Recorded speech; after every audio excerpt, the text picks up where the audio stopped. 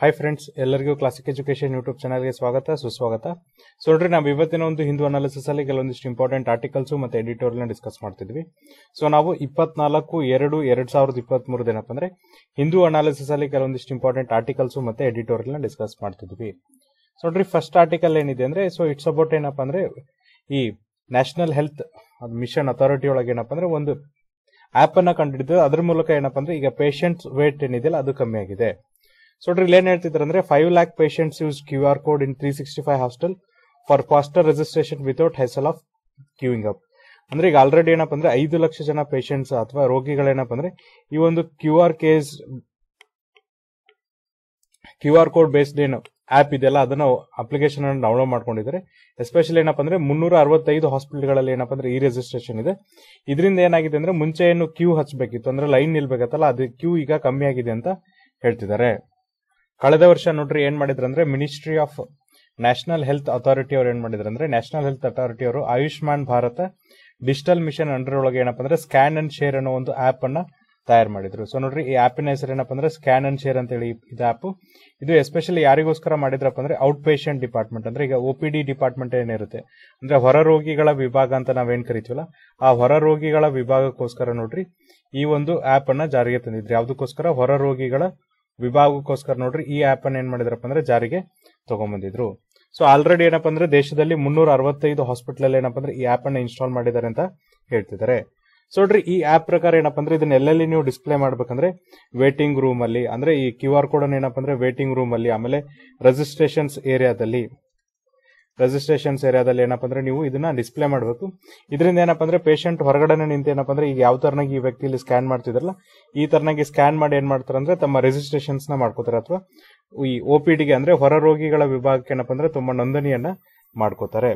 ಆಮೇಲೆ ನೋಡ್ರಿ, ಯಾವ್ದೆಲ್ಲ ಮೊಬೈಲ್ಗೆ ಏನಪ್ಪ ಅಂದ್ರೆ ಈ ಆಯುಷ್ಮಾನ್ ಭಾರತ್ ಡಿಜಿಟಲ್ ಮಿಷನ್ ಅಥವಾ ನಾವು ಅದನ್ನ ಏನಂತ ಕರಿಬಹುದು ಅಂದ್ರೆ ABDM Ayushman Bharat digital mission ಇರುವಂತ ಆಪ್ ಇರುತ್ತೆ. ಎಸ್ಪೆಷಲಿ ಏನಪ್ಪ ಅಂದ್ರೆ ಮಾರುಕಟ್ಟೆಯಲ್ಲಿ ಸಿಕ್ಕಾಪಟ್ಟೆ ಆಪ್ಗಳಿದಾವೆ. ಅದರಲ್ಲಿ ನೋಡ್ರಿ ಕೆಲವೊಂದಿಷ್ಟು ಏನಪ್ಪ ಅಂದ್ರೆ ಪರ್ಸನಲ್ ಹೆಲ್ತ್ ರೆಕಾರ್ಡ್ ಅನ್ನ ಕ್ರಿಯೇಟ್ ಮಾಡ್ತೇವೆ. ಅದನ್ನ ನಾವೇನಂತ ಕರಿತೀವಿ ಅಂದ್ರೆ PHR ಅಂತ ಕರಿತೀವಿ. ಈ ಪರ್ಸನಲ್ ಹೆಲ್ತ್ ರೆಕಾರ್ಡ್ ಇವು ಕ್ರಿಯೇಟ್ ಮಾಡುವಂತ ಈ ಆಪ್ಗಳು ಏನ್ ಮಾಡ್ತಾವಪ್ಪ ಅಂದ್ರೆ ನಿಮಗೆ Ayushman Bharat health account number ಅನ್ನ ಕೊಡ್ತವೆ. Ayushman Bharat health account number ಅನ್ನ ನಿಮಗೆ ಪ್ರೊವೈಡ್ ಮಾಡ್ತವೆ.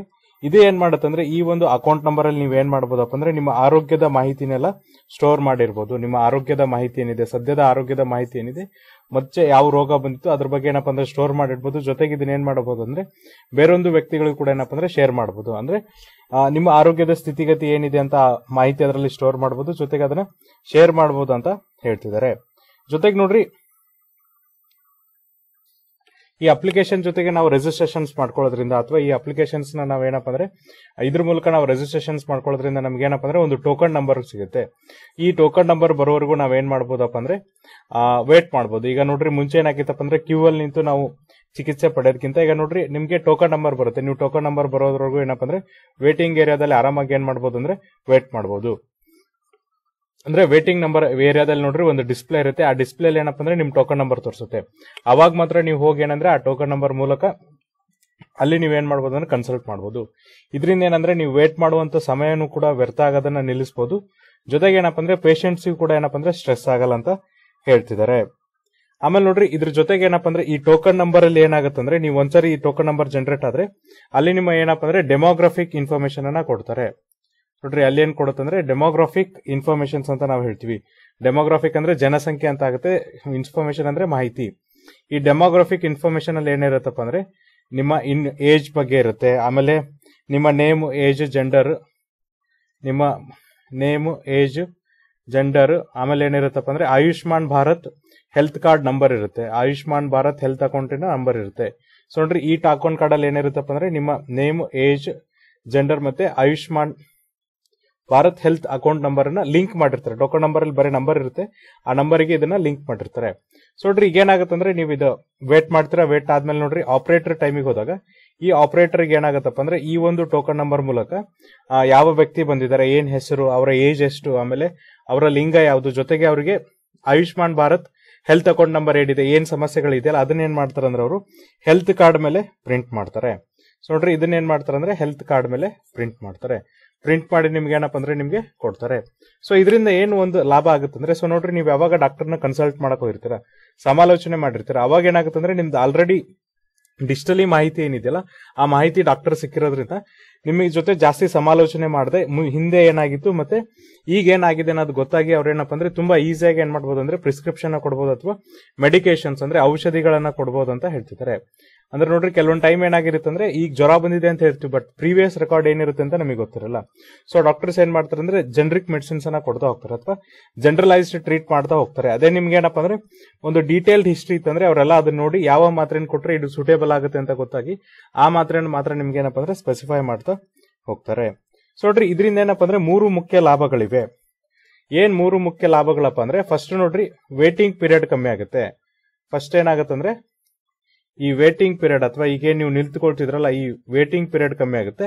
ಸೆಕೆಂಡ್ ಏನಪ್ಪ ಅಂದ್ರೆ ಅಕ್ಯುರೇಟ್ ಡಾಟಾ, ಅಂದ್ರೆ ನಿಮ್ಮ ಮಾಹಿತಿ ಏನಿರುತ್ತಲ್ಲ ಅದೇನಾಗಿರುತ್ತೆ ಅಂದ್ರೆ ನಿಖರವಾಗಿರುತ್ತೆ ಅಂತ ಹೇಳ್ತಿದ್ದಾರೆ. ಜೊತೆಗೆ ನೋಡ್ರಿ, ನಿಮ್ಮ ಹೆಲ್ತ್ ರೆಕಾರ್ಡ್ ಎಲ್ಲ ಏನಪ್ಪ ಅಂದ್ರೆ ಡಿಜಿಟಲ್ ಆಗಿ ಸ್ಟೋರ್ ಆಗಿರುತ್ತೆ.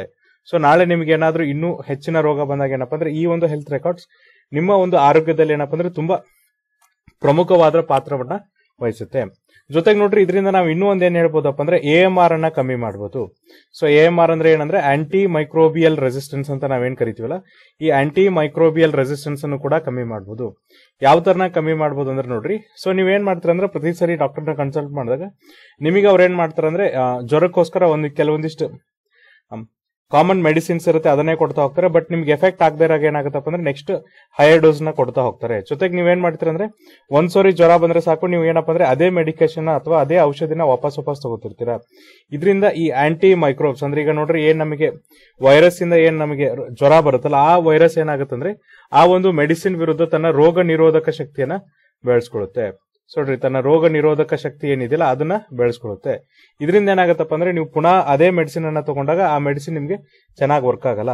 ಹಾಗಾಗಿ ಈ ತರನಾಗಿ ನಿಮ್ಗೆ ಏನಪ್ಪ ಅಂದ್ರೆ ಡಿಜಿಟಲಿ ಮಾಹಿತಿ ಇರೋದ್ರಿಂದ ಡಾಕ್ಟರ್ಸ್ ಗೊತ್ತಾಗುತ್ತೆ ಯಾವ ಒಂದು ಮಾತ್ರೆಯನ್ನ ಕೊಡಬೇಕು, ಎಷ್ಟು ಪ್ರಮಾಣದಲ್ಲಿ ಕೊಡಬೇಕು, ಎಷ್ಟು ಕೊಟ್ರೆ ಏನಪ್ಪ ಅಂದ್ರೆ ಇವರ ಆರೋಗ್ಯ ಇನ್ನೂ ಚೆನ್ನಾಗಿರುತ್ತೆ ಅಂತ ಗೊತ್ತಾಗುತ್ತೆ. ಹಾಗಾಗಿ ಏನಪ್ಪ ಅಂದ್ರೆ ಇದು ಕೇವಲ ನಿಮ್ಮ ಟೈಮ್ ಅನ್ನ ಕಡಿಮೆ ಮಾಡೋದ್ರ ಜೊತೆಗೆ ಅಕ್ಯುರೇಟ್ ಹೆಲ್ತ್ ರೆಕಾರ್ಡ್ ಕೊಡೋದ್ರ ಜೊತೆಗೆ ಏನಪ್ಪ ಅಂದ್ರೆ ಆಂಟಿ ಮೈಕ್ರೋಬಿಯಲ್ ರೆಸಿಸ್ಟೆನ್ಸ್ ಕಮ್ಮಿ ಮಾಡೋದ್ರಲ್ಲೂ ಸಹಾಯ ಮಾಡುತ್ತೆ. ಆಮೇಲೆ ನೋಡ್ರಿ, ಪೇಷಂಟ್ಸ್ ಯಾವೆಲ್ಲ ಆಪ್ ಅನ್ನ ಯೂಸ್ ಮಾಡ್ಕೊಂಡು ಇದನ್ನ ಸ್ಕ್ಯಾನ್ ಮಾಡಬಹುದು ಅಂದ್ರೆ, ಸೊ ನೋಡ್ರಿ, Ayushman Bharat health speciality app ಏನಿದೆ ಅಥವಾ Ayushman Bharat health card health account app ಏನಿದೆ ಅದ್ರ ಮೂಲಕ, ಆರೋಗ್ಯ ಸೇತು ಆಪ್ ಮೂಲಕ, ಆಮೇಲೆ ನೋಡ್ರಿ ಡಿ ರಿಲೀಫ್ ಆಪ್ ಮೂಲಕ, ಬಜಾಜ್ ಹೆಲ್ತ್ ಮತ್ತೆ ಪೇಟಿಎಂ ಮೂಲಕ ನೀವೇನಪ್ಪ ಅಂದ್ರೆ ಸ್ಕ್ಯಾನ್ ಮಾಡಬಹುದು ಅಂತ ಹೇಳ್ತಿದ್ದಾರೆ. ಇದಾದ್ಮೇಲೆ ನಾನು ಆಗ್ಲೇ ಹೇಳ್ದಂಗೆ ನಿಮ್ಗೆ ಒಂದು ಟೋಕನ್ ನಂಬರ್ ಸಿಗುತ್ತೆ, ಒಂದು ಅಕೌಂಟ್ ನಂಬರ್ ಸಿಗುತ್ತೆ, Ayushman Bharat health account number. ಅದರಲ್ಲಿ ನಿಮ್ದು ಏನಪ್ಪ ಅಂದ್ರೆ ಹೆಸರು, ವಯಸ್ಸು, ಲಿಂಗ ಮತ್ತೆ ಯುನಿಕ್ ಹೆಲ್ತ್ ಐಡಿಯನ್ನು ಕೂಡ ನಿಮ್ಗೆ ಕೊಡ್ತಾರೆ.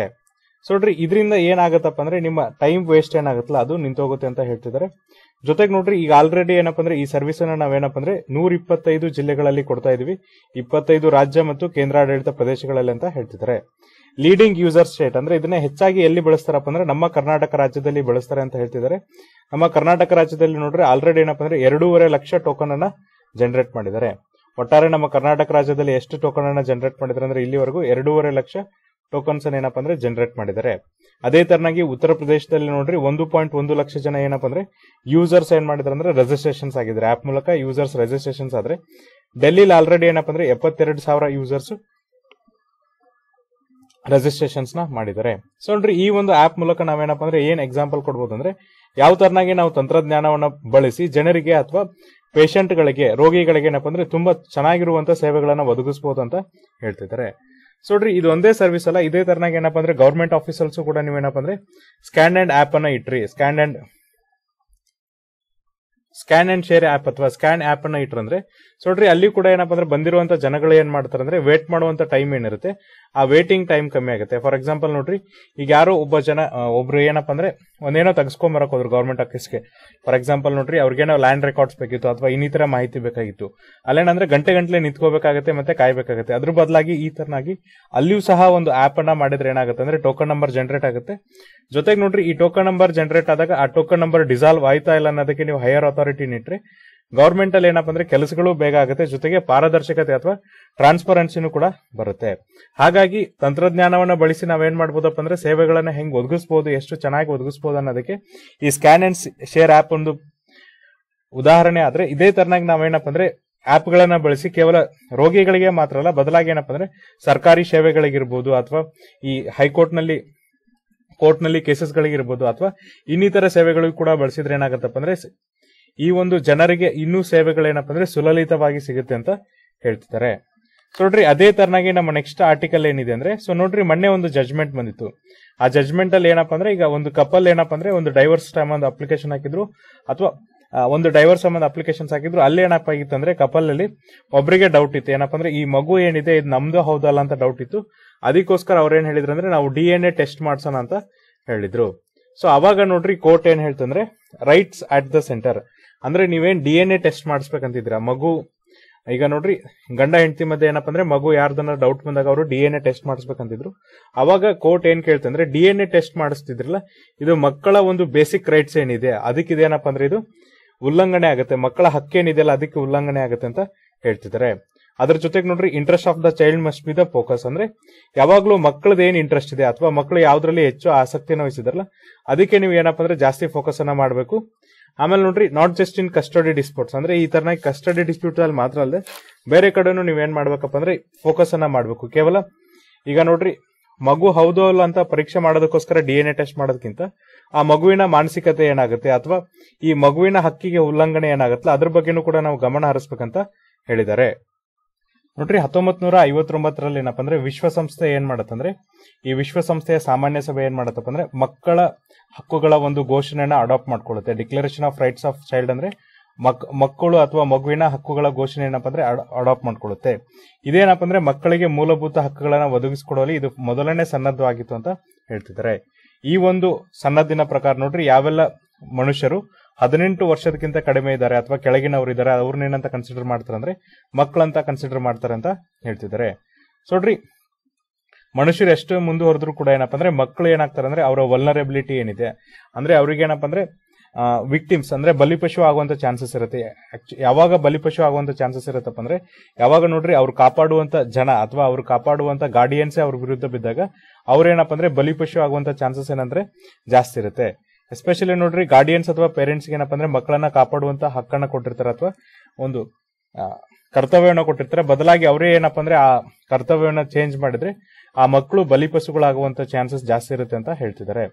ಜೊತೆಗೆ ನೋಡ್ರಿ ಇತ್ತೀಚೆಗೆ ನಾವೇನು ಈ ಡಿಜಿಟಲ್ ಟೆಕ್ನಾಲಜೀಸ್ ಅಲ್ಲಿ ಮುಂದುವರೆದಿದ್ವಿ, ಎಸ್ಪೆಷಲಿ ನೋಡ್ರಿ ಎಲ್ಲಿಂದ ಎಲ್ಲಿವರೆಗೂ ಅಪ್ಪ ಅಂದ್ರೆ ಮಗುವಿನ ಜನನದಿಂದ ಹಿಡ್ಕೊಂಡು ಅವನ ಬರ್ತ್ ರೆಕಾರ್ಡ್ ಇರ್ಬೋದು ಅಥವಾ ಅವನ ಲೀಗಲ್ ಐಡೆಂಟಿಟಿ ಇರ್ಬೋದು ಅಥವಾ ಅವನ ಆರೋಗ್ಯದ ಬಗ್ಗೆ ಏನಪ್ಪಾ ಅಂದ್ರೆ ಒಂದು ರೆಕಾರ್ಡ್ಸ್ ಅನ್ನ ಮೇಂಟೈನ್ ಮಾಡೋದಿದ್ರು ಅಲ್ಲೂ ಕೂಡ ನಾವೇನ್ ಮಾಡ್ತಿದ್ವಿ ಅಂದ್ರೆ ಡಿಜಿಟಲ್ ಟೆಕ್ನಾಲಜಿನ ನೀವು ಬಳಸ್ತಾ ಇದೀವಲ್ಲ ಈ ಒಂದು ಫಾರ್ವರ್ಡ್ ಮಾರ್ಚ್ ಅಲ್ಲಿ ನಾವೇನಪ್ಪ ಅಂದ್ರೆ ಮಕ್ಕಳ ಒಂದು ಏನು ಸಂಪೂರ್ಣ ಬೆಳವಣಿಗೆ ಇದೆ ಆ ಮಕ್ಕಳ ಸಂಪೂರ್ಣ ಬೆಳವಣಿಗೆ ಮೇಲೆ ನಾವೇನಪ್ಪ ಅಂದ್ರೆ ಕೆಲವೊಂದಿಷ್ಟು ಹಿಂಸೆಗಳನ್ನ ಕೊಡೋದ್ರ ಮೂಲಕ ಅಥವಾ ಕೆಲವೊಂದಿಷ್ಟು ಏನಪ್ಪಾ ಅಂದ್ರೆ ಈ ಪರೀಕ್ಷೆಗಳನ್ನ ಮಾಡಿಸೋದ್ರ ಮೂಲಕ ಆ ಮಕ್ಕಳ ಸರ್ವತೋಮುಖ ಬೆಳವಣಿಗೆ ಮೇಲೆ ನಾವೇನಪ್ಪ ಅಂದ್ರೆ ಎಫೆಕ್ಟ್ ಅನ್ನ ಮಾಡಬಾರ್ದು ಅಥವಾ ಅದನ್ನ ಹಾರ್ಮ್ ಮಾಡಬಾರ್ದು ಅಂತ ಹೇಳ್ತಿದ್ದಾರೆ.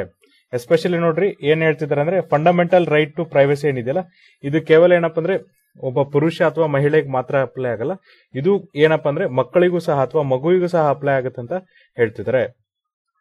ಸುಪ್ರೀಂ ಕೋರ್ಟ್ ನೋಡ್ರಿ ಈ ಪ್ರೈವೇಸಿ ಹಕ್ಕು ಏನಿದೆಯಲ್ಲ ಇದನ್ನ ಮೂಲಭೂತ ಹಕ್ಕು ಅಂತ ಕನ್ಸಿಡರ್ ಮಾಡಿ ನೀವು ಮಕ್ಕಳನ್ನ ಏನಪ್ಪಾ ಅಂದ್ರೆ ಮೆಕ್ಯಾನಿಕಲ್ ಆಗಿ ಸಬ್ಜೆಕ್ಟ್ ಮಾಡಲ್ಲ. ಎಸ್ಪೆಷಲಿ ಏನಪ್ಪಾ ಅಂದ್ರೆ DNA ಟೆಸ್ಟ್ ಅನ್ನ ಮಾಡಕ್ಕೆ ಅಂದ್ರೆ ಅಲ್ಲಿ ಪಾಲಕರು ಯಾರು ಅಂತ ಗುರುತಿಸ್ಕೋಸ್ಕರ ನೀವೇನ್ DNA ಟೆಸ್ಟ್ ಮಾಡ್ತಿದ್ರಲ್ಲ ಈ DNA ಟೆಸ್ಟ್ ನ ಮಾಡಕ್ಕಾಗಲ್ಲ. ಎಸ್ಪೆಷಲಿ ಏನಪ್ಪಾ ಅಂದ್ರೆ ಅವ್ರು ಮಾಡದೇ ಇರೋ ತಪ್ಪಿಗೆ ನೀವು ಅವ್ರನ್ನ DNA ಟೆಸ್ಟ್ ಗೆ ಒಳಪಡಿಸಂಗಿಲ್ಲ. ಯಾವ್ದಕ್ಕೋಸ್ಕರಪ್ಪ ಅಂದ್ರೆ ಅವರ ಐಡೆಂಟಿಟಿ ಏನಿದೆ ಅಂದ್ರೆ ಯಾರ ಒಂದು ಮಗ ಅಂದ್ರೆ ಯಾವ ಒಂದು ತಾಯಿ ಅಥವಾ ತಂದೆಯ ಮಗ ಅಂತ ಒಂದು ಐಡೆಂಟಿಟಿಗೋಸ್ಕರ ನೀವೇನು ಈ ಒಂದು DNA ಟೆಸ್ಟ್ ಮಾಡಿಸಿದ್ರಲ್ಲ ಅದನ್ನೇನಪ್ಪ ಅಂದ್ರೆ ಮಕ್ಕಳ ಒಂದು ಹಕ್ಕಿಗೆ ಚ್ಯುತಿ ತರಂಗೆ ನೀವು ಮಾಡಂಗಿಲ್ಲ ಅಂತ ಹೇಳ್ತಿದ್ದಾರೆ. ಸೊ ನೋಡ್ರಿ ಈ ಒಂದು ಮನವಿ ಯಾವಾಗ ಬರುತ್ತಂದ್ರೆ ಒಬ್ಬ ಮನುಷ್ಯ ಅವನ ಎರಡನೇ ಮಗುವಿನ ಮೇಲೆ ಏನಪ್ಪ ಅಂದ್ರೆ ಪ್ಯಾಟರ್ನಿಟಿ ಅಂದ್ರೆ ಎರಡನೇ ಮಗುವಿನ ಪಾಲಕರು ಯಾರು ಅಂತ ಹೇಳಪ್ಪ ಅಂದ್ರೆ ಅವನಿಗೆ ಸಂಶಯ ಬಂದು ಅವನೇನ್ ಮಾಡ್ತಾನೆ ಅಂದ್ರೆ ಒಂದು ಮನವಿಯನ್ನ ಮಾಡ್ತಾನೆ. ಎಸ್ಪೆಷಲಿ ಯಾವ್ದಕ್ಕೋಸ್ಕರಪ್ಪ ಅಂದ್ರೆ ಆ ಮಗುವಿನ ಜೆನೆಟಿಕ್ ಇನ್ಫಾರ್ಮೇಶನ್ ಅಂದ್ರೆ ಈಗ ನೋಡ್ರಿ ಬ್ಲಡ್ ಮೂಲಕ ನಾವು DNA ಟೆಸ್ಟ್ ಮಾಡಿದಾಗ ಅಲ್ಲಿ ತಾಯಿ ಯಾರು ತಂದೆ ಯಾರು ಅಂತ ಗೊತ್ತಾಗತ್ತಲ್ಲ ಅದಕ್ಕೋಸ್ಕರ ಏನಪ್ಪಾ ಅಂದ್ರೆ ಆ ಜೆನೆಟಿಕ್ ಇನ್ಫಾರ್ಮೇಶನ್ಗೋಸ್ಕರ ಏನಂದ್ರೆ ಅವನು ಒಂದು ಮನವಿಯನ್ನ ಮಾಡಿರ್ತಾನೆ. ಅವಾಗ ನೋಡ್ರಿ ಜಡ್ಜ್ಮೆಂಟ್ ಏನ್ ಹೇಳುತ್ತಂದ್ರೆ ಈ ಮಕ್ಕಳ ಒಂದು ಹಕ್ಕಿದೆಯಲ್ಲ ಇದು ಕೂಡ ಏನಪ್ಪಾ ಅಂದ್ರೆ ಮೂಲಭೂತ ಹಕ್ಕು ಆಗಿರುತ್ತೆ. ಈಗ ನೋಡ್ರಿ ಒಬ್ಬ ಮಗುವಿನ ಒಂದು ಹಕ್ಕನ್ನ ನೀವು ತಿಳ್ಕೊಬೇಕಂದ್ರೆ ಅದು ಕೂಡ ಏನಾಗಿರುತ್ತೆ ಅಂದ್ರೆ ಮೂಲಭೂತ ಹಕ್ಕಾಗಿರುತ್ತೆ. ಈ ಹಕ್ಕೇನಿರುತ್ತಲ್ಲ ಇದು ಪ್ರತಿಯೊಂದು ಮಗುವಿಗೂ ಇರುತ್ತೆ. ಜೊತೆಗೆ ಏನಪ್ಪಾ ಅಂದ್ರೆ ಆ ಮಗುವಿನ ಲೆಜಿಟಿಮಸಿ ಏನಿದೆ ಅಂದ್ರೆ ನೋಡ್ರಿ ಆ ಮಗು ನಮ್ದು ಹೌದೋ ಅಲ್ವೋ ಅಥವಾ ಆ ಮಗು ಯಾರ ಮಗು, ಅದರ ಪಾಲಕರು ಯಾರು, ಏನ್ ತಿಳ್ಕೊಬೇಕನ್ನೋ ನಿಮಗೆ ಲೆಜಿಟಿಮೆಸಿ ಇದೆಯಲ್ಲ, ಇದನ್ನ ನೀವೇನಪ್ಪ ಅಂದ್ರೆ ಕೋರ್ಟ್ ಅಲ್ಲಿ ತುಂಬಾ ಫೆರೋವರಸ್ ಆಗಿ ಅಂದ್ರೆ ಭಾವೋದ್ವೇಗವಾಗಿ ಏನಪ್ಪ ಅಂದ್ರೆ ಕ್ವಶನ್ ಅನ್ನ ಮಾಡಕ್ಕಾಗಲ್ಲ ಅಂತ ಹೇಳ್ತಿದ್ದಾರೆ. ಅಂದ್ರೆ ಮಗುವಿನ ನೀವೇನಪ್ಪ ಅಂದ್ರೆ ಕೇವಲ ನಿಮ್ಮ ಪಾಲಕತೆನ ಪೇರೆಂಟ್ ಪ್ರೂವ್ ಮಾಡೋದಕ್ಕೋಸ್ಕರ ಏನಪ್ಪ ಅಂದ್ರೆ ಮಕ್ಕಳ ಸರ್ವತೋಮುಖ ಅಭಿವೃದ್ಧಿ ಮೇಲೆ ನೀವು ಎಫೆಕ್ಟ್ ಹಾಕಬಾರ್ದು ಅಂತ ಹೇಳ್ತಿದ್ದಾರೆ. ಈಗ ನೋಡ್ರಿ, ಈ ಕೇಸನ್ನ ಹಿಯರ್ ಮಾಡ್ತಾ ಏನ್ ಹೇಳ್ತಾರೆ ಅಂದ್ರೆ ಮಕ್ಕಳನ್ನ ನೀವೇನಪ್ಪ ಅಂದ್ರೆ ಒಂದು ಮಟೀರಿಯಲ್ ಆಬ್ಜೆಕ್ಟ್ ಆಗಿ ನೀವು ತಿಳ್ಕೋಬಾರ್ದು. ಜೊತೆಗೆ ಏನ್ ಹೇಳ್ತಾರಪ್ಪ ಅಂದ್ರೆ ಅವರುಗಳನ್ನ ಅಥವಾ ಮಕ್ಕಳನ್ನ ನೀವೇನಪ್ಪ ಅಂದ್ರೆ ಫಾರೆನ್ಸಿಕ್ ಅಥವಾ DNA ಟೆಸ್ಟ್ ಕಳಿಸಬಾರ್ದು ಅಂತ ಹೇಳ್ತಿದ್ದಾರೆ. ಎಸ್ಪೆಷಲಿ ಯಾವ್ದಕ್ಕೋಸ್ಕರಪ್ಪ ಅಂದ್ರೆ ಈಗ ನೋಡ್ರಿ, ನೀವು ಡೈವರ್ಸ್ ಪಿಟಿಷನ್ ಹಾಕಿದ್ರೆ ಅಥವಾ ಡೈವರ್ಸ್ಗೆ ಅಪ್ಲೈ ಮಾಡಿದ್ರೆ ಇದೇ ಒಂದು ಲಾಸ್ಟ್ ರೆಸಾರ್ಟ್ ಆಗಿತ್ತು ಅಂದ್ರೆ ಈ ಮಗು ನಮ್ದು ಹೌದು ಅಲ್ಲ ಅಂತ ಕನ್ಫರ್ಮ್ ಮಾಡ್ಕೊಳ್ಳೋದಕ್ಕೋಸ್ಕರ ನಿಮ್ಗೆ ಏನಪ್ಪ ಅಂದ್ರೆ ಇದೇ ಒಂದು ಲಾಸ್ಟ್ ರೆಸಾರ್ಟ್ ಆಗಿತ್ತು ಅಂದ್ರೆ ಅವಾಗ ನೀವೇನಪ್ಪ ಅಂದ್ರೆ ಮಕ್ಕಳನ್ನ ಫಾರೆನ್ಸಿಕ್ ಅಥವಾ DNA ಟೆಸ್ಟ್ ಕಳಿಸಬಾರ್ದು ಅಂತ ಹೇಳ್ತಿದ್ದಾರೆ. ಯಾಕೆ ಈ ತರನಾಗಿ ಹೇಳ್ತಿದ್ದಾರೆ ಅಂದ್ರೆ, ಸೊ ನೋಡ್ರಿ ಏನಾಗುತ್ತಂದ್ರೆ ಈಗ ಏನಾದ್ರೂ ಅಲ್ಲಿ ಇಲ್ಲ ಅಂತ ಪ್ರೂವ್ ಆಯ್ತು ಅಥವಾ ಈ ಪಾಲಕರು ನಮ್ದಲ್ಲ ಅಂತ ಪ್ರೂವ್ ಆದ್ರೆ ಮಗುವಿನ ಬೆಳವಣಿಗೆ ಏನಿದೆ ಅಥವಾ ಮಗುವಿನ ಮಾನಸಿಕತೆ ಮೇಲೆ ಏನಪ್ಪ ಅಂದ್ರೆ ಅದು ತುಂಬಾ ದೊಡ್ಡ ಪರಿಣಾಮವನ್ನ ಬೀರುತ್ತೆ. ಹಾಗಾಗಿ ಏನ್ ಹೇಳ್ತಿದ್ದಾರೆ ಅಂದ್ರೆ ಜಡ್ಜ್, ನೀವು ಡೈವರ್ಸ್ ಪಿಟಿಷನ್ ಅನ್ನ ಫೈಲ್ ಮಾಡಿದ್ರಿ ಅಥವಾ ಡೈವರ್ಸ್ಗೆ ನೀವು ಮನವಿನ ಹಾಕಿದ್ರೆ ಆ ಸಮಯದಲ್ಲಿ ಏನಪ್ಪ ಅಂದ್ರೆ ಫಾರೆನ್ಸಿಕ್ ಅಥವಾ DNA ಟೆಸ್ಟ್ ಕಳ್ಸಂಗಿಲ್ಲ ಅಂತ ಅವರು ಹೇಳ್ತಿದ್ದಾರೆ. ಆಮೇಲೆ ನೋಡ್ರಿ, ಈ ಸ್ಪೌಸಸ್ ಅಥವಾ ಈ ಗಂಡ ಹೆಂಡರ ಮೊದಲೇ ಏನಪ್ಪಾ ಅಂದ್ರೆ ಮಕ್ಕಳು ಒಂದು ಫೋಕಲ್ ಪಾಯಿಂಟ್ ಆಗಬಾರ್ದು. ಯಾವ್ದಕ್ಕೋಸ್ಕರ ಅಂದ್ರೆ ಜಗಳಕ್ಕೋಸ್ಕರ ಅಂತ ಹೇಳ್ತಿದ್ದಾರೆ. ಇದ್ರ ಜೊತೆಗೆ ನೋಡ್ರಿ, ಭಾರತ ಆಲ್ರೆಡಿ ಏನಪ್ಪ ಅಂದ್ರೆ 1989ರಲ್ಲಿ ಬಂದಂತ United Nations convention on rights of children, United Nations convention on rights of child ಅಂದ್ರೆ 1989ರಲ್ಲಿ ಬಂದಂತ ವಿಶ್ವಸಂಸ್ಥೆಯ ಮಕ್ಕಳ ಹಕ್ಕಿನ ಕಾನ್ಫರೆನ್ಸ್ ಏನಿದೆ ಅಥವಾ ಸಮಾವೇಶ ಏನಿದೆಲ್ಲ ಅದಕ್ಕೆ ಇದೇನಾಗಿದೆಯಪ್ಪ ಅಂದ್ರೆ ಸೈನಿಂಗ್ ಪಾರ್ಟಿ ಆಗಿದೆ. ನೋಡ್ರಿ, ನಾವು 1992ರಲ್ಲಿ ಏನಪ್ಪ ಅಂದ್ರೆ ಈ ಒಂದು ಕನ್ವೆನ್ಷನ್ ಏನಿದೆ ವಿಶ್ವಸಂಸ್ಥೆಯ ಮಕ್ಕಳ ಹಕ್ಕಿನ ಒಂದು ಸಮಾವೇಶ ಏನಿದೆಲ್ಲ ಇದಕ್ಕೆ ನಾವೇನ್ ಮಾಡಿದೇವಪ್ಪ ಅಂದ್ರೆ ಸಹಿಯನ್ನ ಹಾಕಿದ್ವಿ. ಹಾಗಾದ್ರೆ ನಾವ್ ಈಗೇನ್ ಸ್ಟಡಿ ಮಾಡೋಣ ಅಂದ್ರೆ, ಈಗ ನಮಗೆ ಗೊತ್ತಾಯ್ತು ಜಜ್ಮೆಂಟ್ ಅಲ್ಲಿ ಏನಪ್ಪ ಅಂದ್ರೆ ಮಗುವಿನ ಪ್ರೈವೇಸಿ ಏನಿದೆ ಅದು ಕೂಡ ಇಂಪಾರ್ಟೆಂಟ್ ಆಗುತ್ತೆ ಅಂತ. ಈಗ ನಮ್ಮ ಎಕ್ಸಾಮ್ ಪಾಯಿಂಟ್ ಆಫ್ ವ್ಯೂ ನಾವೇನ್ ಡಿಸ್ಕಸ್ ಮಾಡೋಣಪ್ಪ ಅಂದ್ರೆ 1989ರಲ್ಲಿ ಜಾರಿಗೆ ಬಂದಂತ United Nations convention on rights of the child ಇದ್ರ ಬಗ್ಗೆ ನಾವು ಡಿಸ್ಕಷನ್ ಮಾಡ್ತಾ ಹೋಗೋಣ. ಈ ಒಂದು ಕನ್ವೆನ್ಷನ್ ಏನಿದೆಯಲ್ಲ ಇದು ಏನ್ ಮಾಡತ್ತಪ್ಪ ಅಂದ್ರೆ ಮಕ್ಕಳಿಗೆ ಯಾವ್ಯಾವ ಹಕ್ಕುಗಳನ್ನ ಕೊಡುತ್ತೆ ಅಂದ್ರೆ, ಜೊತೆಗೆ ನೋಡ್ರಿ ಈ ಒಂದು ಕನ್ವೆನ್ಷನ್ ಪ್ರಕಾರ ಏನಪ್ಪಾ ಅಂದ್ರೆ ಯಾವೆಲ್ಲ ಮಗು ಏನಪ್ಪಾ ಅಂದ್ರೆ 18 ವರ್ಷದಕ್ಕಿಂತ ಒಳಗಿದೆ ಅದನ್ನೇನಂತ ಕರೀತಾರೆ ಅಂದ್ರೆ, ಯಾವೊಂದು ಮನುಷ್ಯ 18 ವರ್ಷದಕ್ಕಿಂತ ಒಳಗಿದಾರಲ್ಲ ಅವ್ರಿಗೆ ಏನಂತ ಕನ್ಸಿಡರ್ ಮಾಡ್ತಾರೆ ಅಂದ್ರೆ ಮಕ್ಕಳು ಅಥವಾ ಚೈಲ್ಡ್ಸ್ ಅಂತ ಕನ್ಸಿಡರ್ ಮಾಡ್ತಾರೆ. ಸೊ ನೋಡ್ರಿ, ಇದು ಮಕ್ಕಳಿಗೆ ಏನಪ್ಪಾ ಅಂದ್ರೆ ಸಿವಿಲ್, ಪೊಲಿಟಿಕಲ್ ಅಂದ್ರೆ ರಾಜಕೀಯ, ಆಮೇಲೆ ಸೋಷಿಯಲ್ ಸಾಮಾಜಿಕ, ಆಮೇಲೆ ಎಕನಾಮಿಕಲ್ ಅಂದ್ರೆ ಆರ್ಥಿಕ ಹಕ್ಕುಗಳನ್ನ ಕೊಡುತ್ತೆ. ಜೊತೆಗೆ ನೋಡ್ರಿ, ನೀವು ಯಾವುದೇ ರಿಲಿಜನ್ಗೆ ಸೇರಿರಿ ಅಂದ್ರೆ ಯಾವುದೇ ಧರ್ಮಕ್ಕೆ ಸೇರಿರಿ, ಯಾವುದೇ ರೇಸ್ ಆಗಿರಲಿ, ಬ್ಲಾಕ್ ಆಗಿರಿ, ವೈಟ್ ಆಗಿರಿ, ಅಥವಾ ಯಾವುದೇ ಹ್ಯಾಬಿಟೇಟ್ಸ್ ಆಗಿರಿ, ಅಥವಾ ನೀವು ಎಲ್ಲಿಯೇ ನಿವಾಸಿಗಳಾಗಿರಿ, ನಿಮ್ದು ಯಾವ್ದು ನಿವಾಸಿಗಳಂತೂ ಕನ್ಸಿಡರ್ ಮಾಡಲ್ಲ, ಯಾವ ಧರ್ಮದವರು ಅಂತೂ ಕನ್ಸಿಡರ್ ಮಾಡಲ್ಲ, ಜೊತೆಗೆ ನೀವು ಯಾವ ರೇಸ್ ಅಂತೂ ಕನ್ಸಿಡರ್ ಮಾಡ್ದೇನಪ್ಪ ಅಂದ್ರೆ ನಿಮಗೆ ಈ ಹಕ್ಕುಗಳನ್ನ ಒದಗಿಸ್ಕೊಡುತ್ತೆ. ಜೊತೆಗೆ ನೋಡ್ರಿ, ಈ ಒಂದು ಕನ್ವೆನ್ಷನ್ ಅಲ್ಲಿ ಮಕ್ಕಳಿಗೆ ಯಾವ್ಯಾವ ಹಕ್ಕುಗಳನ್ನ ಕೊಟ್ಟಿದಾರಪ್ಪ ಅಂದ್ರೆ ರೈಟ್ ಟು ಎಜುಕೇಶನ್ ಅಂದ್ರೆ ಮಕ್ಕಳಿಗೆ ಏನಪ್ಪ ಅಂದ್ರೆ ಶಿಕ್ಷಣದ ಹಕ್ಕನ್ನ ಕೊಟ್ಟಿದ್ದಾರೆ. ಜೊತೆಗೆ right to rest and laser ಅಂದ್ರೆ ಮಕ್ಕಳು ಎಲ್ಲಿ ಬೇಕಾದ್ರೂ ಏನಪ್ಪಾ ಅಂದ್ರೆ ವಿರಾಮಿಸಬಹುದು ಅಥವಾ ವಿರಾಮಿಸುವ ಹಕ್ಕನ್ನ ಕೊಟ್ಟಿದ್ದಾರೆ. ಇದಾದ್ಮೇಲೆ ನೋಡ್ರಿ, ಮಕ್ಕಳಿಗೆ ಏನಪ್ಪಾ ಅಂದ್ರೆ ಮೆಂಟಲ್ ಅಂಡ್ ಫಿಸಿಕಲ್ ಅಬ್ಯೂಸ್ ಅಂದ್ರೆ ಮಾನಸಿಕ ಮತ್ತು ನೋಡ್ರಿ ಫಿಸಿಕಲ್ ಅಂದ್ರೆ ನಾವೇನ್ತೀವಪ್ಪ ಅಂದ್ರೆ ದೈಹಿಕ ಒಂದು ಕಿರುಕುಳದಿಂದ ಏನಪ್ಪಾ ಅಂದ್ರೆ ರಕ್ಷಣೆಯನ್ನ ಕೊಟ್ಟಿದ್ದಾರೆ. ಮಾನಸಿಕ ಮತ್ತೆ ದೈಹಿಕ ಕಿರುಕುಳದಿಂದ ಅವರಿಗೆ ರಕ್ಷಣೆಯನ್ನ ಕೊಟ್ಟಿದ್ದಾರೆ. ಇದ್ರೊಳಗೆ ಯಾವ್ಯಾವ ಒಂದು ಕೆಲವೊಂದಿಷ್ಟು ಕಂಡೀಷನ್ಸ್ ಹಾಕಿದ್ದಾರೆ ಅಥವಾ ಯಾವ್ಯಾವ ಹಕ್ಕುಗಳನ್ನ ಇನ್ಕ್ಲೂಡ್ ಮಾಡಿದ್ದಾರೆ ಅಂದ್ರೆ, ಇನ್ ಕೇಸ್ ನೋಡ್ರಿ ಆ ಮಗುವಿಗೆ ದೈಹಿಕ ಶಿಕ್ಷಣದಲ್ಲಿ ಏನಪ್ಪಾ ಅಂದ್ರೆ ರೇಪ್ ಅಥವಾ ಅತ್ಯಾಚಾರ ಆಗಿತ್ತಂದ್ರೆ ಅದ್ರ ವಿರುದ್ಧನೂ ರಕ್ಷಣೆಯನ್ನ ಕೊಟ್ಟಿದ್ದಾರೆ. ಅಂದ್ರೆ ಅತ್ಯಾಚಾರ ಏನಿದೆಯಲ್ಲ ಇದ್ರ ವಿರುದ್ಧನೂ ಕೂಡ ರಕ್ಷಣೆಯನ್ನ ಕೊಟ್ಟಿದ್ದಾರೆ. ಜೊತೆಗೆ ನೋಡ್ರಿ ಸೆಕ್ಸುವಲ್ ಎಕ್ಸ್ಪ್ಲಾಯ್ಟೇಷನ್ ಅಂದ್ರೆ ಲೈಂಗಿಕ ಕಿರುಕುಳವನ್ನ ಕೊಡ್ತಿದ್ರೆ ಈ ಲೈಂಗಿಕ ಕಿರುಕುಳದ ವಿರುದ್ಧನೂ ಕೂಡ ಏನಪ್ಪಾ ಅಂದ್ರೆ ಮಗುವಿಗೆ ಒಂದು ಹಕ್ಕನ್ನ ಕೊಟ್ಟಿದ್ದಾರೆ. ಆಮೇಲೆ ಇದೇನಪ್ಪಾ ಅಂದ್ರೆ ಜಗತ್ತಿನಲ್ಲಿ ಅತಿ ಹೆಚ್ಚು ಏನಪ್ಪಾ ಅಂದ್ರೆ ಎಲ್ಲರೂ ಏನ್ ಹೇಳ್ತಾರೆ ಅಂದ್ರೆ ಮಾನವ ಹಕ್ಕುಗಳಿಗೆ ಅತಿ ಹೆಚ್ಚು ಚೆನ್ನಾಗಿರುವಂತ ಯಾವ್ದಾದ್ರು ಒಂದು ಹಕ್ಕಿದ್ರೆ ಅದೇನಪ್ಪ ಅಂದ್ರೆ 1989ರಲ್ಲಿ ಬಂದಂತ United Nations convention of rights of child. ಇದೇನಪ್ಪ ಅಂದ್ರೆ ಜಗತ್ತಿನಲ್ಲಿ ಬಹಳಷ್ಟು ಗುರುತಿಸಿಕೊಂಡಂತ ಮಾನವರ ಹಕ್ಕುಗಳಾಗಿದೆ ಅಥವಾ ಮಾನವ ಹಕ್ಕುಗಳಾಗಿದೆ ಅಂತ ಹೇಳ್ತಿದ್ದಾರೆ. ಹಾಗಾಗಿ ನೋಡ್ರಿ, ನಿಮ್ಗೆ ಎಕ್ಸಾಮಿನೇಷನ್ ಕೇಳ್ತಾರೆ ಇದು ಯಾವಾಗ ಜಾರಿಗೆ ಬಂತಂದ್ರೆ 1989ರಲ್ಲಿ ಜಾರಿಗೆ ಬಂತು. ಭಾರತ ಇದನ್ನ ಯಾವಾಗ ಅಡಾಪ್ಟ್ ಮಾಡ್ಕೊಂತಂದ್ರೆ 1992ರಲ್ಲಿ ಇದನ್ನ ಅಡಾಪ್ಟ್ ಮಾಡ್ಕೊಂತು. ಸೊ ಇದೇ ತರನಾಗಿ ನಮ್ಮ ನೆಕ್ಸ್ಟ್ ಆರ್ಟಿಕಲ್ ಯಾವ್ದಿದೆ ಅಂದ್ರೆ, ಸೊ ನೆಕ್ಸ್ಟ್ ಆರ್ಟಿಕಲ್ ಇರೋದು ಇಂಡಿಯಾಸ್ R&D ಇನ್ವೆಸ್ಟ್ಮೆಂಟ್ ಅಂದ್ರೆ ನಾವು ನೋಡ್ರಿ ರಿಸರ್ಚ್ ಅಂಡ್ ಡೆವಲಪ್ಮೆಂಟ್ ಅಲ್ಲಿ ಏನ್ ಇನ್ವೆಸ್ಟ್ಮೆಂಟ್ ಮಾಡ್ತಿದ್ವಿ ಅದು ಯಾವ ತರನಾದಂತ ಪಿಕ್ಚರ್ ಇದೆ ಅಂತ ಇಲ್ಲಿ ಆತರ ಎಕ್ಸ್ಪ್ಲೈನ್ ಮಾಡ್ತಿದ್ದಾರೆ. ಅಂದ್ರೆ ಜಗತ್ತಿನಲ್ಲಿ ರಿಸರ್ಚ್ ಅಂಡ್ ಡೆವಲಪ್ಮೆಂಟ್ ಅಲ್ಲಿ ಎಷ್ಟು ಇನ್ವೆಸ್ಟ್ಮೆಂಟ್ ಅನ್ನ ಮಾಡ್ತಿದ್ದಾರೆ, ಆಮೇಲೆ ಭಾರತ ಯಾವ ತರನಾಗಿ ಇನ್ವೆಸ್ಟ್ಮೆಂಟ್ ಮಾಡ್ತಿದೆ.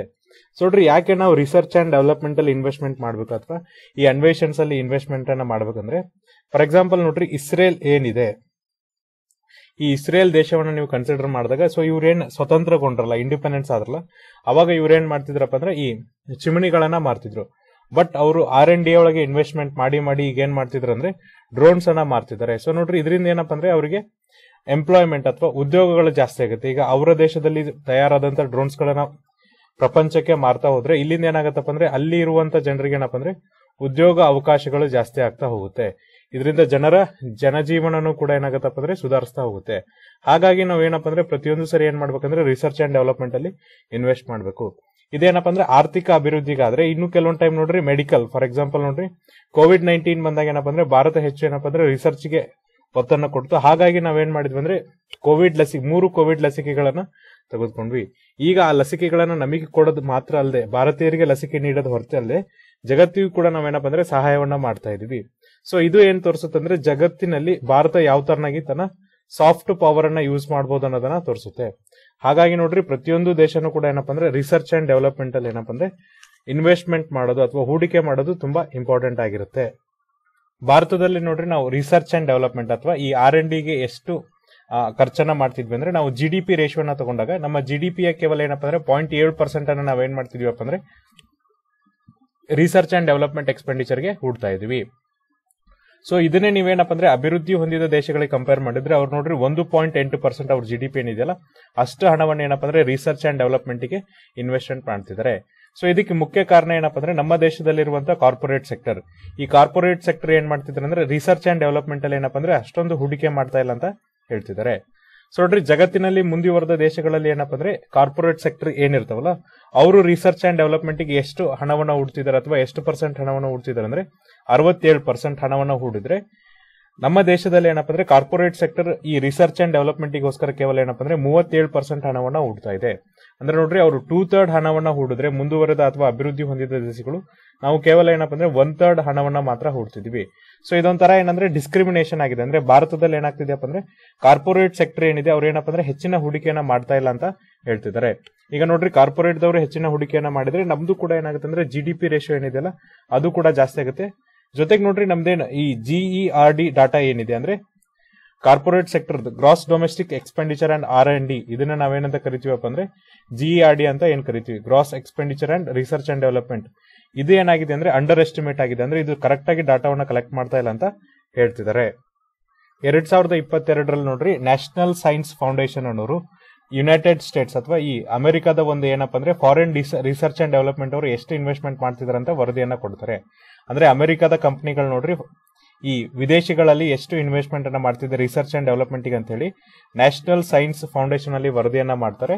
ಸೊ ನೋಡ್ರಿ, ಈ US ಇಂದ ಬಂದಂತ ಮಲ್ಟಿನ್ಯಾಷನಲ್ ಕಂಪನೀಸ್ ಏನಪ್ಪ ಅಂದ್ರೆ ನಮ್ಮ ದೇಶದಲ್ಲಿ ಎಷ್ಟು ಹೂಡಿಕೆಯನ್ನ ಮಾಡಿದ್ವಿ ಅಂದ್ರೆ 9.5 ಬಿಲಿಯನ್, ಎಸ್ಪೆಷಲಿ ಯಾವ್ದಕ್ಕಪ್ಪ ಅಂದ್ರೆ ರಿಸರ್ಚ್ ಅಂಡ್ ಡೆವಲಪ್ಮೆಂಟ್. ಇದೇನಪ್ಪ ಅಂದ್ರೆ 2018ರಲ್ಲಿ ಎಷ್ಟಾಗಿತ್ತು ಅಂದ್ರೆ 649.7 ಕೋಟಿ ಆಗಿತ್ತು. ಅದೇ ಅವರು 2020ಕ್ಕೆ ಎಷ್ಟು ಜಾಸ್ತಿ ಮಾಡಿದಾರೆ ಅಂದ್ರೆ 9.8 ಅಥವಾ 690.2 ಬಿಲಿಯನ್ ಕೋಟಿಯನ್ನು ಏನಪ್ಪ ಅಂದ್ರೆ ಜಾಸ್ತಿಯನ್ನ ಮಾಡಿದ್ದಾರೆ. ಹಾಗಾಗಿ ನೋಡ್ರಿ, ಈ ರಿಸರ್ಚ್ ಏನ್ ಹೇಳತ್ತಪ್ಪ ಅಂದ್ರೆ US ಇನ್ವೆಸ್ಟ್ಮೆಂಟ್ ಏನಿದೆ R&D ಒಳಗೆ ಅದು ಇನ್ಕ್ರೀಸ್ ಆಗ್ತಾನೆ ಹೋಗ್ತಿದೆ. ಜೊತೆಗೆ ನೋಡ್ರಿ, ನಮ್ಮ ದೇಶದಲ್ಲಿ ಕೇವಲ ಏನಪ್ಪ ಅಂದ್ರೆ US ಅಥವಾ ಅಮೆರಿಕದ MNC ಕಂಪನೀಸ್ ಮಾತ್ರ ಏನಪ್ಪ ಅಂದ್ರೆ ಹೂಡಿಕೆ ಮಾಡ್ತಿಲ್ಲ, ಬದಲಾಗಿ ಬೇರೆ ದೇಶದ ಕಂಪನಿಗಳು ಕೂಡ ಏನಪ್ಪ ಅಂದ್ರೆ ಹೂಡಿಕೆ ಮಾಡ್ತಿದೆ. ಸೊ ಇತ್ತೀಚೆಗೆ ಏನಾಗಿದೆಪ್ಪ ಅಂದ್ರೆ ಡೆವಲಪ್ಮೆಂಟ್ ಸ್ಟಾಟಿಸ್ಟಿಕ್ಸ್ ಯಾರು ಪಬ್ಲಿಷ್ ಮಾಡ್ತಾರೆ ಅಂದ್ರೆ department of science and technology ಅವರು ಏನಪ್ಪ ಅಂದ್ರೆ ಪಬ್ಲಿಷ್ ಮಾಡ್ತಾರೆ. ಏನಂದ್ರೆ research and development statistics R&D statistics ಏನಪ್ಪ ಅಂದ್ರೆ ಡಿಪಾರ್ಟ್ಮೆಂಟ್ ಸೈನ್ಸ್ ಅಂಡ್ ಟೆಕ್ನಾಲಜಿ ಅವರು ಪಬ್ಲಿಷ್ ಮಾಡ್ತಾರೆ. ಇದ್ರ ಪ್ರಕಾರ ನೋಡ್ರಿ, 2020ರಲ್ಲಿ ಒಟ್ಟು ನಮ್ಮ ದೇಶದಲ್ಲಿ ರಿಸರ್ಚ್ ಅಂಡ್ ಡೆವಲಪ್ಮೆಂಟ್ ಗೋಸ್ಕರ ಎಷ್ಟು ಸ್ಪೆಂಡಿಂಗ್ ಆಗಿದೆ ಅಂದ್ರೆ 60.9 ಬಿಲಿಯನ್. ಅಂದ್ರೆ US ಅವರು ಆಲ್ರೆಡಿ ಏನಪ್ಪ ಅಂದ್ರೆ ಕೇವಲ 9.8 ಬಿಲಿಯನ್ ಡಾಲರ್ ಅನ್ನ ಖರ್ಚು ಮಾಡಿದ್ರಲ್ಲ, ಅದರಲ್ಲಿ ಏನಪ್ಪ ಅಂದ್ರೆ 60.9 ಬಿಲಿಯನ್ ಡಾಲರ್ ಟೋಟಲ್ ಎಕ್ಸ್ಪೆಂಡಿಚರ್ ಆದ್ರೆ 10% ಅಥವಾ ನಾವೇನ್ ಹೇಳ್ಬೋದು ಅಂದ್ರೆ 9.8 ಬಿಲಿಯನ್ ಅನ್ನು ಯಾರು ಖರ್ಚು ಮಾಡಿದಾರಪ್ಪ ಅಂದ್ರೆ ಅಮೆರಿಕದವ್ರು ಖರ್ಚು ಮಾಡಿದಾರೆ ಅಂತ ಹೇಳ್ಬೋದು. ಸೊ ಇದನ್ನ ನಾವು ಬೇರೆ ದೇಶಗಳಿಗೆ ಕಂಪೇರ್ ಮಾಡಿದ್ರೆ ತುಂಬಾ ಕಮ್ಮಿ ಇದೆ ಅಂತ ಹೇಳ್ತಿದ್ದಾರೆ. ಅಂದ್ರೆ US ಫಾರ್ಮ್ಸ್ ಏನ್ ಇನ್ವೆಸ್ಟ್ ಮಾಡ್ತಿದೆಯಲ್ಲ ಅದನ್ನ ನಾವು ಬೇರೆ ಫಾರ್ಮ್ಸ್ ಕಂಪೇರ್ ಮಾಡಿದ್ರೆ ತುಂಬಾ ಕಮ್ಮಿ ಇದೆ ಅಂತ ಹೇಳ್ತಿದ್ದಾರೆ. ಜೊತೆಗೆ ನೋಡ್ರಿ, ಇದು 60.9 ಬಿಲಿಯನ್ ಏನಪ್ಪ ಅಂದ್ರೆ ಇದು ರುಪೀಸ್ ಅಲ್ಲಿ ಖರ್ಚು ಮಾಡ್ತಾ ಇದ್ದಾರೆ. ಬಟ್ US ಅವ್ರು ನೋಡ್ರಿ 450 ಕೋಟಿಯನ್ನ ಖರ್ಚು ಮಾಡಿದೀವಿ ಅಂತ ಹೇಳ್ತಿದ್ದಾರೆ. ರುಪೀಸ್ ಅಲ್ಲಿ ಹೇಳೋದಾದ್ರೆ 450 ಬಿಲಿಯನ್ ಅನ್ನ ಖರ್ಚು ಮಾಡಿದ್ದಾರೆ ಅಂತ ಹೇಳ್ತಿದ್ದಾರೆ.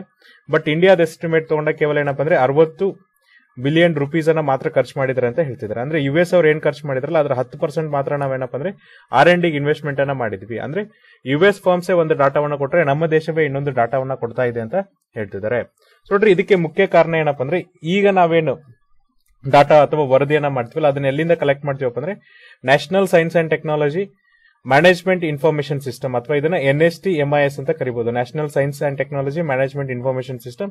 ಇವ್ರು ಏನ್ ಮಾಡ್ತಾರಂದ್ರೆ ಈ ತರದ gross expenditure on research and development statistics ಅನ್ನ ಬಿಡುಗಡೆ ಮಾಡ್ತಾರೆ. ಸೊ ಇವ್ರು ಏನ್ ಮಾಡ್ತಾರೆ ಅಂದ್ರೆ ಇನ್ಫಾರ್ಮೇಶನ್ಸ್ ಏನಿದೆಯಲ್ಲ ರಿಸರ್ಚ್ ಅಂಡ್ ಡೆವಲಪ್ಮೆಂಟ್ ಅದನ್ನ ಏನ್ ಮಾಡ್ತಾರಪ್ಪ ಅಂದ್ರೆ ಗವರ್ಮೆಂಟ್ ಸೆಕ್ಟರ್ ಏನಿದೆ ಅಥವಾ ಸರ್ಕಾರದ ಸೆಕ್ಟರ್ಸ್ ಏನಿದೆಯಲ್ಲ ಅಲ್ಲಿಂದ ಕಲೆಕ್ಟ್ ಮಾಡ್ತಾರೆ.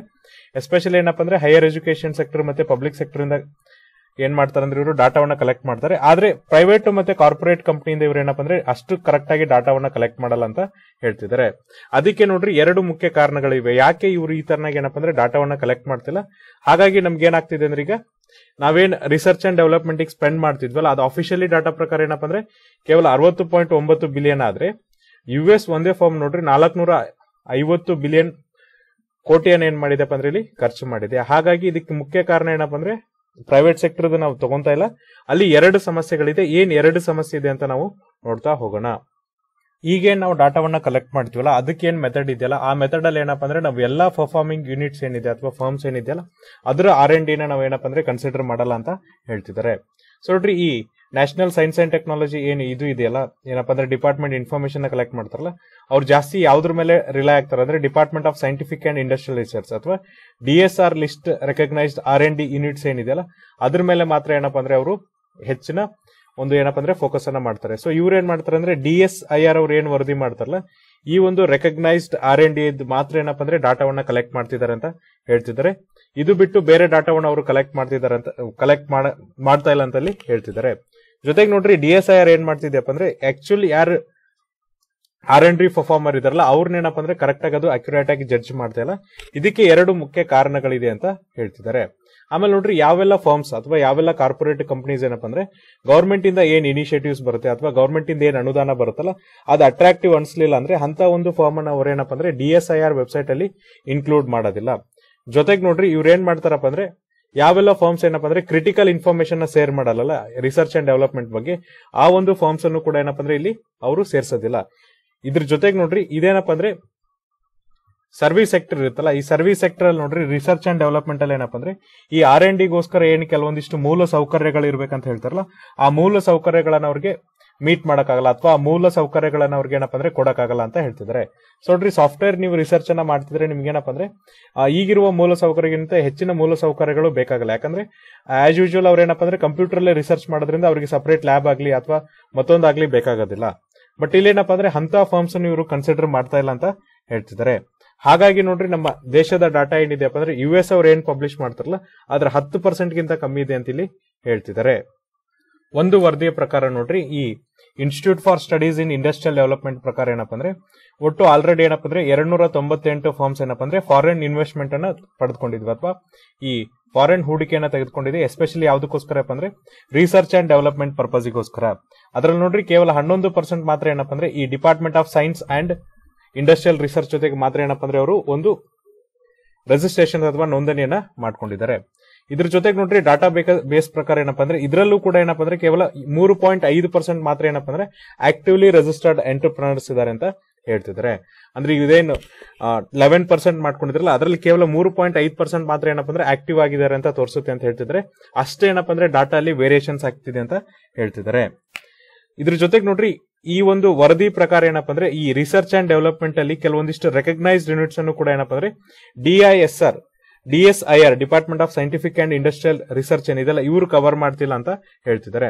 ಫಾರ್ ಎಕ್ಸಾಂಪಲ್ ನೋಡ್ರಿ ಸಿಂಗಲ್ ಟಪಲ್ ಅನ್ನೋ ಒಂದು ಟೆಕ್ನಾಲಜೀಸ್ ಏನಪ್ಪ ಅಂದ್ರೆ ಇದು ಭಾರತದಲ್ಲಿ ಇರುವಂತಹ ಲೀಡಿಂಗ್ ಸ್ಟಾರ್ಟ್ಅಪ್ ಆಗಿದೆ. ಇದು ಯಾವ್ದ್ರ ಮೇಲೆ ಫೋಕಸ್ ಮಾಡತ್ತಪ್ಪ ಅಂದ್ರೆ ಆರ್ಟಿಫಿಷಿಯಲ್ ಇಂಟೆಲಿಜೆನ್ಸ್ ಮೇಲೆ ಫೋಕಸ್ ಮಾಡುತ್ತೆ.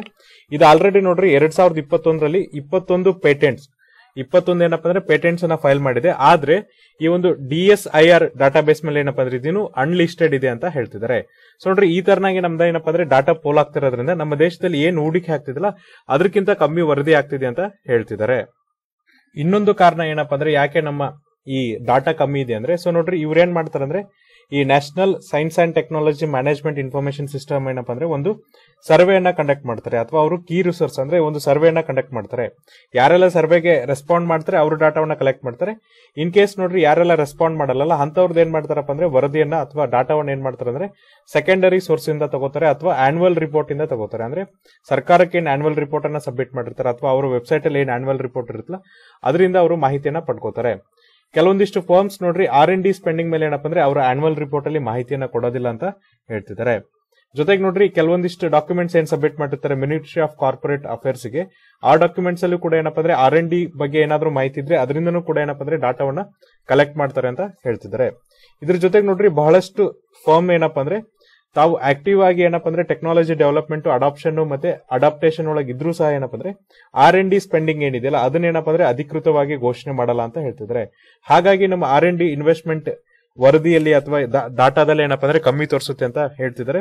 ಇದ್ರ ಜೊತೆಗೆ ನೋಡ್ರಿ ಇನ್ನೂ ಕೆಲವೊಂದಿಷ್ಟು ಫಾರ್ಮ್ಸ್ ಏನಪ್ಪ ಅಂದ್ರೆ ಆಲ್ರೆಡಿ ರಿಸರ್ಚ್ ಅಂಡ್ ಡೆವಲಪ್ಮೆಂಟ್ ಅಲ್ಲಿ ಕೆಲವೊಂದಿಷ್ಟು ಪೇಟೆಂಟ್ ಅನ್ನ ಹೊಂದಿದೆ, ಆದ್ರೆ ಅವ್ರೇನಪ್ಪ ಅಂದ್ರೆ R&D ಸ್ಪೆಂಡಿಂಗ್ ಅನ್ನ ತೋರಿಸ್ತಿಲ್ಲ, ಅಂದ್ರೆ ಅವರು ಹಣವನ್ನ ಖರ್ಚು ಮಾಡೋದನ್ನ ತೋರಿಸ್ತಿಲ್ಲ. ಬದಲಾಗಿ ಏನಪ್ಪ ಅಂದ್ರೆ ಭಾರತ ಸರ್ಕಾರ ಅವರಿಗೆ ರಿಸರ್ಚ್ ಮಾಡಿದಕ್ಕೆ ಆಲ್ರೆಡಿ ಪೇಟೆಂಟ್ ಅನ್ನ ಕೊಟ್ಟಿದೆ ಅಂತ ಹೇಳ್ತಿದ್ದಾರೆ. ಅಥವಾ ಅವರ ಪರ್ಸನಲ್ಸ್ ಏನಪ್ಪ ಅಂದ್ರೆ US ಅಲ್ಲಿ ಪೇಟೆಂಟ್ ಅನ್ನ ಪಡೆದುಕೊಂಡಿದ್ದಾರೆ, ಅಂದ್ರೆ ಭಾರತದಲ್ಲೇ ರಿಸರ್ಚ್ ಮಾಡಿ ಈ ಪೇಟೆಂಟ್ ಹಾಕೋಣ ಏನಪ್ಪ ಅಂದ್ರೆ US ನ patent and trade mark office ಇಂದ ಪಡೆದಿದ್ದಾರೆ. ಬಟ್ ಇನ್ನೂವರೆಗೂ ಕೂಡ ಏನಪ್ಪ ಅಂದ್ರೆ ಅವರು ರಿಸರ್ಚ್ ಅಂಡ್ ಡೆವಲಪ್ಮೆಂಟ್ ಮೇಲೆ ಎಷ್ಟು ಹೂಡಿಕೆಯನ್ನ ಮಾಡಿದ್ದಾರೆ ಅಂತ ತೋರಿಸ್ತಾ ಇಲ್ಲ. ಹಾಗಾಗಿ ನೋಡ್ರಿ ನಮ್ಮ ದೇಶದಲ್ಲಿ ಏನಪ್ಪ ಅಂದ್ರೆ ಈ ರೆಕಾರ್ಡ್ಸ್ ಏನಿದೆಯಲ್ಲ ಅದು ಕರೆಕ್ಟ್ ಆಗಿ ಮೆನ್ಷನ್ ಆಗ್ತಾ ಇಲ್ಲ ಅಂತ ಹೇಳ್ತಿದ್ದಾರೆ. ಈಗ ನಾವೇನಾದ್ರೂ R&D ರಿಸರ್ಚ್ ಡಾಟಾವನ್ನ ಚೇಂಜ್ ಮಾಡ್ಬೇಕಂದ್ರೆ ಅದಕ್ಕೋಸ್ಕರ ನೋಡ್ರಿ ಕೆಲವೊಂದಿಷ್ಟು ಶಾರ್ಟ್ ಟರ್ಮ್ ಮತ್ತೆ ಮೀಡಿಯಂ ಟರ್ಮ್ ಮೆಜರ್ಸ್ ಅನ್ನ ತಗೋಬೇಕಾಗತ್ತೆ. ಶಾರ್ಟ್ ಟರ್ಮ್ ಅಲ್ಲಿ ಏನಪ್ಪ ಅಂದ್ರೆ ಈ national science and technology management information system ಅವ್ರು ಏನ್ ಮಾಡ್ಬೇಕಪ್ಪ ಅಂದ್ರೆ ಏನು ಪೇಟೆಂಟ್ಸ್ ಅನ್ನ ಗ್ರಾಂಟ್ ಮಾಡಿದ್ದಾರೆ ಆ ಒಂದು ವರದಿಯ ಮೇಲೆ ಏನಪ್ಪ ಅಂದ್ರೆ ಡಾಟಾವನ್ನ ಕಲೆಕ್ಟ್ ಮಾಡಬೇಕು. ಎಸ್ಪೆಷಲಿ ಏನಪ್ಪ ಅಂದ್ರೆ ಭಾರತ ಮತ್ತೆ US ಅಲ್ಲಿ ಏನ್ ಪೇಟೆಂಟ್ ಅನ್ನ ಕೊಟ್ಟಿದ್ದಾರೆ, ಸೊ ಎಲ್ಲಿಂದ ಒರಿಜಿನ್ ಆಯ್ತು ಪೇಟೆಂಟ್ ಅಂತ ಹೇಳಿದಾಗ ಭಾರತ ಅಂತ ಏನ್ ಮೆನ್ಷನ್ ಮಾಡಿರ್ತಾರಲ್ಲ ಅಲ್ಲಿಂದ ನಾವೇನಪ್ಪ ಅಂದ್ರೆ ಡಾಟಾವನ್ನ ಕಂಪ್ಲೀಟ್ ಮಾಡಬೇಕು, ತಗೋಬೇಕು. ಅವಾಗ ಮಾತ್ರ ಏನಪ್ಪ ಅಂದ್ರೆ ಕಂಪ್ಲೀಟ್ ಆಗತ್ತೆ ಅಂತ ಹೇಳ್ತಿದ್ದಾರೆ. ಇದ್ರ ಜೊತೆಗೆ ನೋಡ್ರಿ ನಾವು ಕೇವಲ ಸರ್ವೆ ಮಾಡ್ತಾ ಕೂತ್ರೆ ನಮ್ಗೆ ಏನಪ್ಪ ಅಂದ್ರೆ R&D ಅಲ್ಲಿ ಎಷ್ಟು ಇನ್ವೆಸ್ಟ್ಮೆಂಟ್ ಮಾಡಿದ್ರೆ ಕಾರ್ಪೊರೇಟ್ ಸೆಕ್ಟರ್ ಅಂತ ವರದಿ ಸಿಗಲ್ಲ.